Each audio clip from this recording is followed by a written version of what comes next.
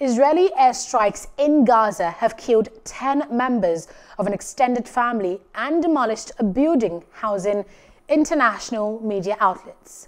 Balls of flame reached high into the sky as Israel's Air Force on Saturday afternoon flattened a 13th-floor building which houses Qatar-based Al-Jazeera television and the Associated Press news agency in the Gaza Strip. They had given a warning to evacuate, and Palestinian militants also fired back barrages of rockets, and it's the 6th day since the conflict escalated, and the death toll have risen as violence continues to sweep the occupied West Bank.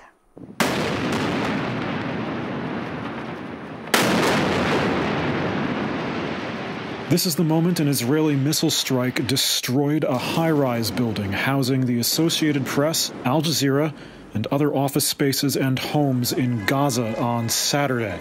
The owner of the building and journalists here are pleading on the phone with an Israeli intelligence officer who warned them the attack was coming and to evacuate. Al Jazeera's correspondent Wael Al-Dadou reporting that they didn't have time to grab their equipment. Israel says the building housed assets belonging to Hamas's military intelligence, the latest of many such attacks that Israeli forces say are response to the thousands of Hamas rockets fired toward Israel in the last few days.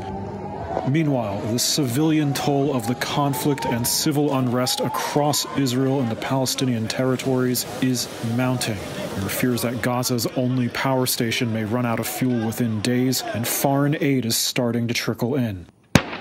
Morocco is sending 40 tons of medical supplies, food, and blankets to the West Bank and Gaza. Egypt is also sending ambulances into Gaza to try and bring Palestinians back to Egyptian hospitals.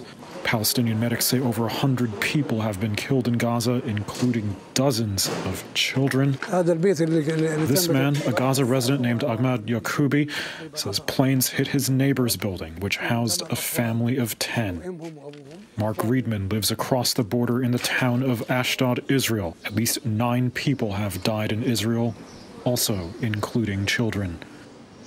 There was an explosion, a hard one. We had a rocket hitting our building. We live over here.